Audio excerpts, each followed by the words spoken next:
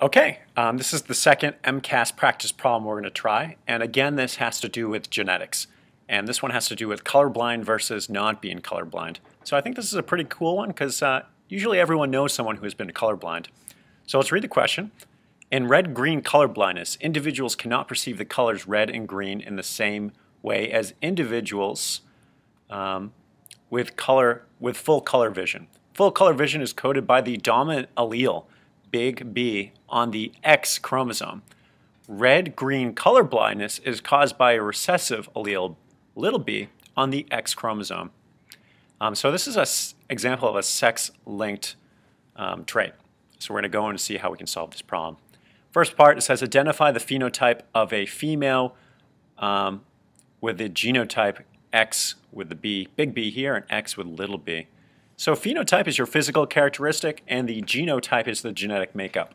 So for part A, here it has a big B and a little b. The big B stands for the dominant allele, which is full color vision, and the recessive is color blindness. So because they have one of these alleles that is full color blindness, the phenotype for this female is going to be full color vision. They can see fine.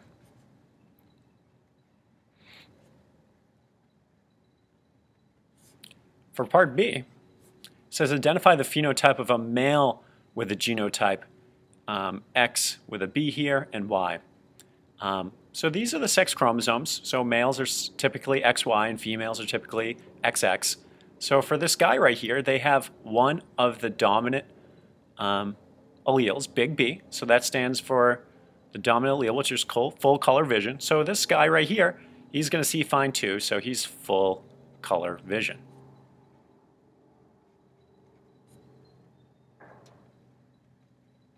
Okay, it's going to get a little fancier here now.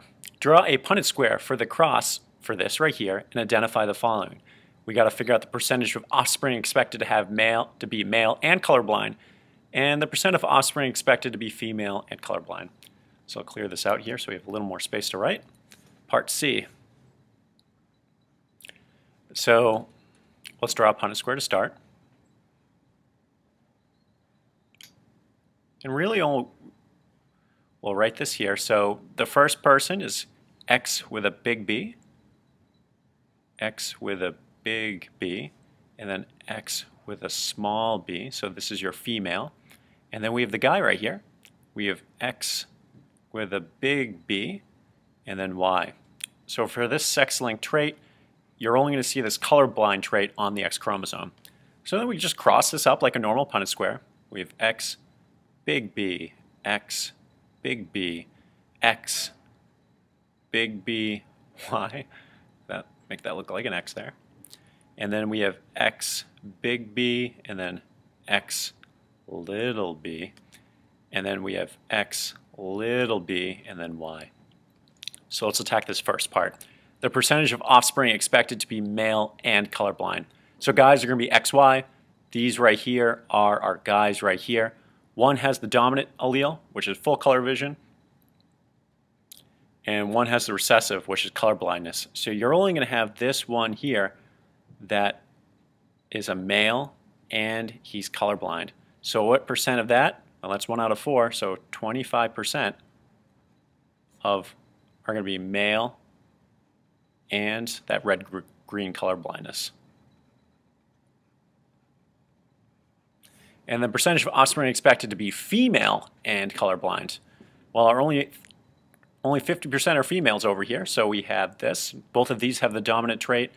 And this one right here, this woman has a dominant and a recessive, but the dominant still takes hold. So actually there's 0% female and colorblind.